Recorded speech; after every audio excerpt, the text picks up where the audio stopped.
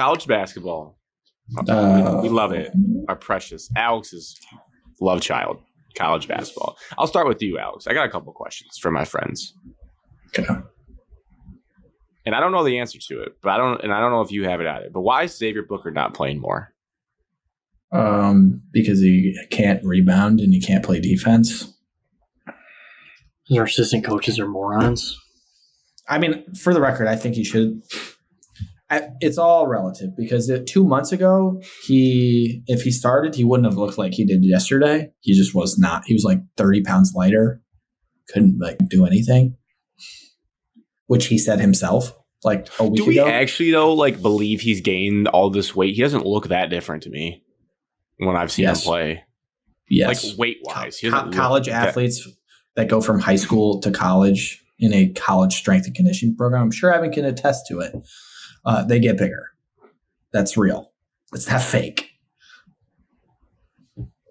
But, I mean, you saw it. He gives up rebounds. His defense, his spatial awareness isn't great. That's why he doesn't play. Because he's going for the block shot. That's why. And he's blocking a lot of shots. Listen, I'm not saying he shouldn't play because he should. But if you're asking why he doesn't in the eyes of Tom Izzo, because he doesn't do the things that Tom requires of his program, which no one is. So that's why the argument should be he should just play because the rest stink anyways. It's defense, rebounding. Evan, you said assistant coaches. That makes me think I'll lead it into you. There was a clip of Tom on the bench. It was the double big Cooper Sissoko with Cone Carr lineup at the middle of the first half, and the cameras caught Tom saying this lineup is bad, and it just makes me think: is it the Wojcik guy who's calling the shots, and Tom just let him do his thing, or what's going on? I think Wojcik is defensive subs, and then Mark is offensive subs. But also, I think Wojcik could be just subs because I noticed during what game was I at? I was at the Michigan game, and I noticed Wojcik was he was pulling people off the bench during the Michigan game. Obviously, Izzo approves on some of these substitutions pre-game. I would say pre-plan. So the plan is, okay, get a couple minutes here. Let's see what these guys can do together. And clearly, obviously, that just wasn't the right game for it because I forgot what's his first name? Alex Arden? Is it Arden Key? Zed for Key. Ohio State. Zed Arden now. Zed Key. It's Zed. It's Zed. I don't know what I'm thinking. He's a pass rusher. He's a LSU pass rusher. Yep. Zed Key. Forgot that guy even existed. I was like, holy crap, this dude's coming off the bench because he cooked our ass 2 years ago. He sucks big now. Backside. Though. He's very bad. Big backside. He just needs to get on the ball. Yeah. So the two big post player lineups. Time and place, and I think the assistant coaches are not improving anybody, and for the record, or defensively. And I'm on the record saying this at the beginning of the year. Has not done his own subbing ever. He never has. No. And everyone's going to argue, well, you're the head coach. You're the head coach. You can control anything. Yeah, I saw that during the game. I thought that's what he said. I'm glad you pulled that up. Bad lineup. Because that's what I was thinking in my head. Back in disbelief. It was a terrible lineup. Bad lineup. Terrible. It was four guys that couldn't score. Yeah, Sissoko's out there. Yeah. If Sissoko's out there, you can't have another post player with him. And Jay Wright arguing and saying that Jay Wright's out there arguing saying that I think it helps Sissoko. I was like, there's no way how this helps Sissoko. I still think that's Sissoko. For how bad Sissoko's been the last 5 games, I thought yesterday he was okay. I didn't think he was the reason Michigan State lost. He was okay some people are Michigan too defensively. He just doesn't give you literally zero benefit for him having the ball. He's not going to score. He should honestly, when he's on offense, just go and just stay on defense and just stand in the paint and just play 4 and 5. Or just stand at the top of the key and clear out the lane. Yeah. I don't know. I almost think I don't think it was his fault, though. No. He just not very good, though. Grant, we scored 9 points in the last 12 minutes. We scored 5 in the last 9 minutes. There's your answer. We can't put the ball through the hoop in situations. I can tell you why all that shot happened. Selection. Tyson Walker didn't shoot well all game. And Couple bad turnovers. I can tell you. This is one person's take. 1-9, not great. 6-24, not great. I bet on Aikens over points, that didn't hit. I bet on his over points, rebounds, assists, that didn't hit. If they didn't shoot well, I mean, there's nothing. I did. Midway through the second half, I was like, wow, we have not hit any threes. I think we had hit one at that point. I was like, Booker was the only one who made a three. I think we finished with 3, and I think Ohio State finished with 3. It was that last. We had 3 in the first 5 minutes. Oh yeah, we did. It felt Malik hit one, and who else hit one right at the back? Hogard even hit one, and Malik, Hogard, and Booker hit the only threes of the game, and it was in the first 5 minutes. I said to Evan during the game that it just felt like we thought it was a preseason game because we just saw every lineup imaginable for 40 minutes, and then they were messing around with it so much that once Ohio State came back, you had to put all your starters in, and they just like hadn't been playing that much, like weren't really like locked in. Well, so then you're asking those dudes to get back into the rhythm now that it's a tight, close game. 12-point lead with 12 minutes left. All your starters, and it was never close. All your starters except for Booker. Except for Booker. Crazy. Correct. Crazy. Well, Grant, you have to that offensive rebound, you should call the timeout. Marty grabs that offensive rebound, you have to call a timeout. You have 2 of them. Timeout instantly. Boom. Possession of the ball. I don't know what you put pressure on Ohio State. The trade-off is that if Booker is playing, the offense will probably score, and then the defense will give up points. It'll be just like back and forth. That's what was happening when he was in. But that's what you needed because you were in an offensive lull. You got to pick your spots. I mean, you have to also remember that the defense wasn't playing like shit. They held him to 60 points. I know, and when he was in, the defense wasn't that bad. He has 3 blocks; those are good possessions. He's blocking shots. I think in this game situation, I'm risking it. I think I'm risking the defense for you offensive also production. Would be asking 100%. A freshman who plays 4 minutes a game to close out a game. And he guard another freshman, Not a freshman. They lost. I mean, I just don't. Sophomore. Maybe that's what he. Maybe that's freshman. Yeah, their post player was a freshman. Akbar is a sophomore, but yes, that's maybe why Tom needed. Maybe Tom needed to see that they still lost, so he'll just say "F it" and just roll with it. Because I don't know. Maybe he just needed to see it fail one more time. Because Booker played 17 minutes. If you tell me he can't play 25 minutes at the age he is, then I don't know. Like he can easily play 25 minutes. It's not. He can play 20 minutes. He can play 31 minutes. I was talking about. That's not what I was talking about. I just think Izzo and his staff are so they have their ways that have worked for whatever amounts of time. They see they're getting out rebounded. When Booker was in, we got out rebounded by 15 rebounds. When he was out, we out rebounded them by 15. And the old heads are going to be like, you got to rebound to win the basketball game. When Booker's out, we don't rebound. Which you do. It's fact. But you also got to have rebounding's a whole team effort. It's not just one big man. That's not how rebounding works. I mean, the big man do a majority of the rebounding on our team. Malik Hall should have 7 to 8 rebounds a game. He's pretty big and can jump out of the gym. Put Cone Carr in to go grab boards. Colin Carr is just as unreliable on offense as Mighty Sissoko. He pulled him out.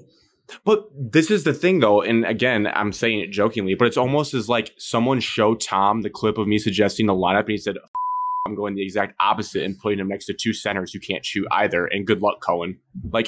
You're setting the kid up for absolute failure. You have 3 guys that can't score outside of 5 feet on the floor at the same time with Holloman and Walker. What are we doing? It's the worst lineup. One of the worst lineups I've ever seen in my life. No, no joke. Is Tom Izzo washed? Bad. You think he's washed? No, I don't think it's over. I don't. Be honest. I don't think he's. Be washed. honest. I don't. You think he's washed? I would need to see one more season. I would.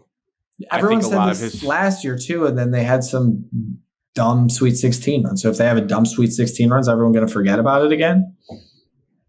Yes. Yeah, that's how sports brains work. Correct. They will. They're just going to be you'll be ranked top 5 with a new class with the guys becoming sophomores. Top 5. All those people are going to be gone. Watch it happen. The same thing just happened this year, Alex. Well, that was the first time we been preseason ranked in 3 years. You guys are set up for the Sweet 16. No, this is exact. You're watching the Juwan Howard season.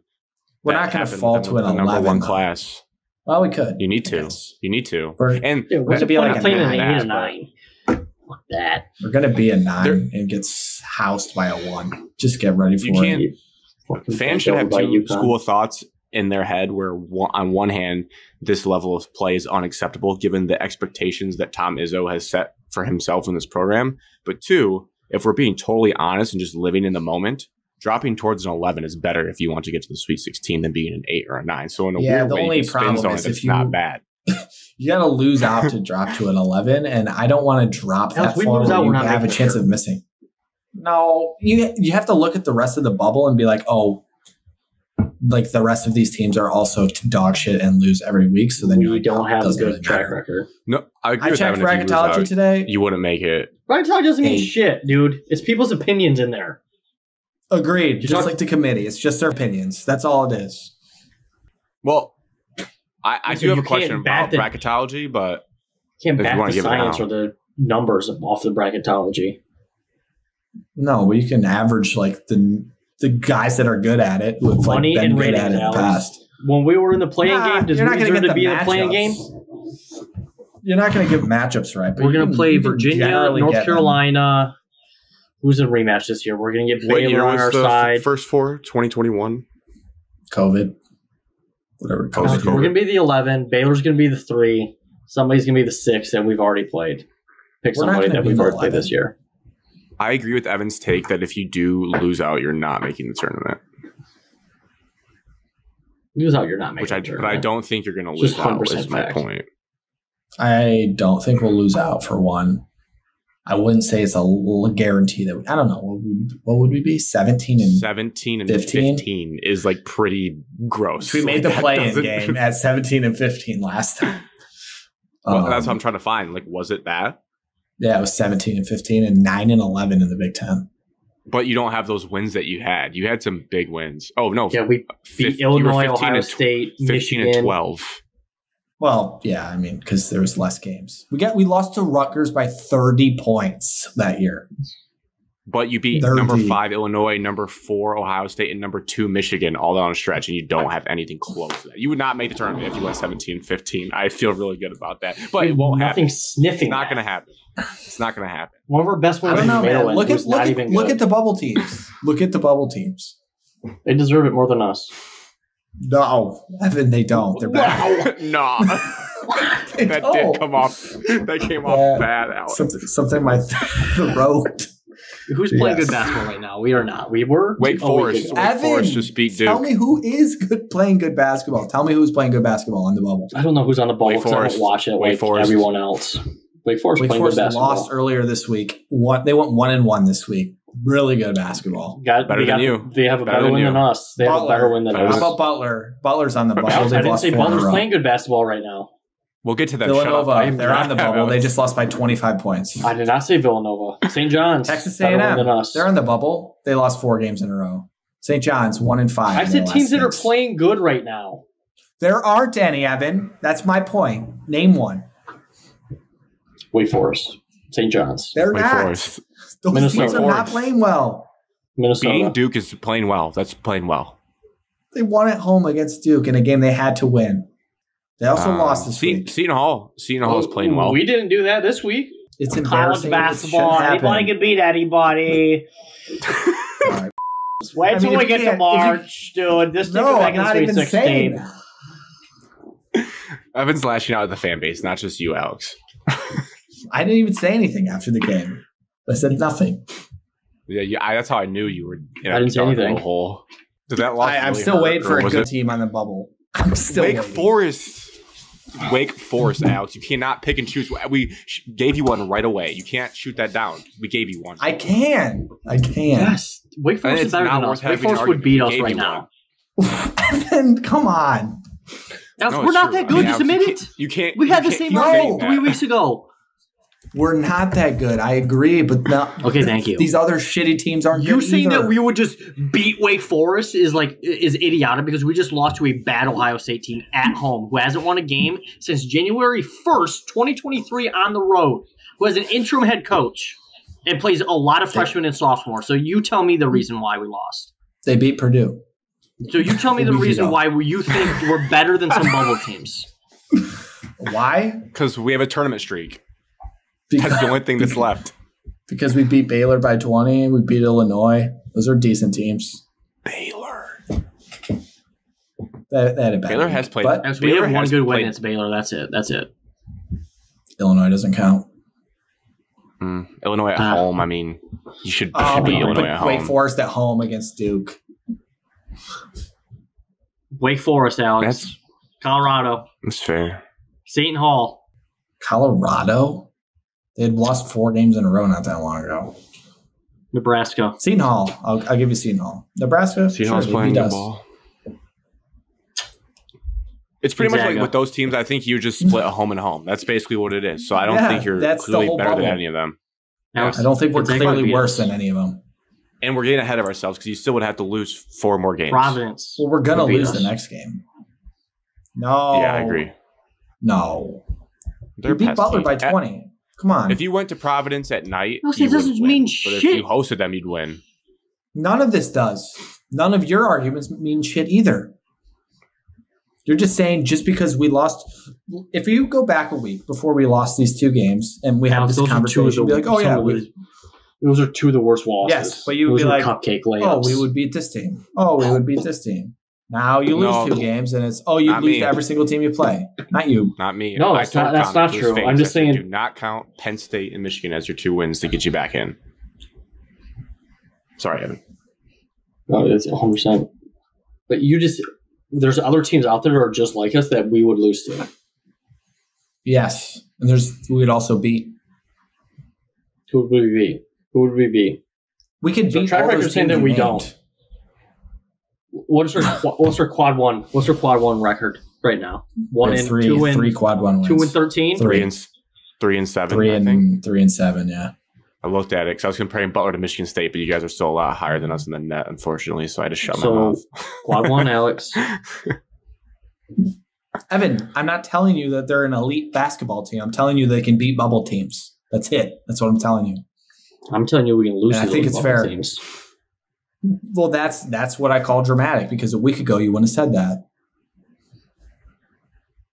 I The think you guys are basketball in team more isn't any agreement. different than it was a week ago. I think Well, Evan's been yeah, pretty actually, it down is. on It's them 2 a losses week ago. worse than it was last week.